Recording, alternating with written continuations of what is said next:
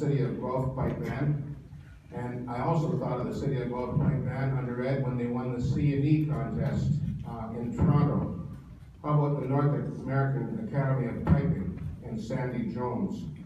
For the old-timers here, how about Mac's Schoolhouse, Mac Campbell and his farm, long time ago, where they took lessons from John McFadden during the summer.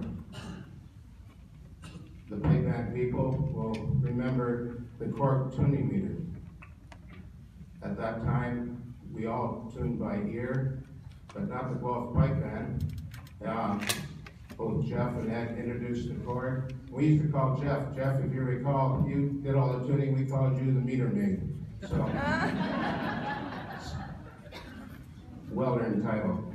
How about in the construction of medleys? The one thing that sticks with me is how the Guelph Pipe Band didn't go from one tune to the next. They did chords between the tunes, which is sort of the idea of bridges that we try to be creative with right now.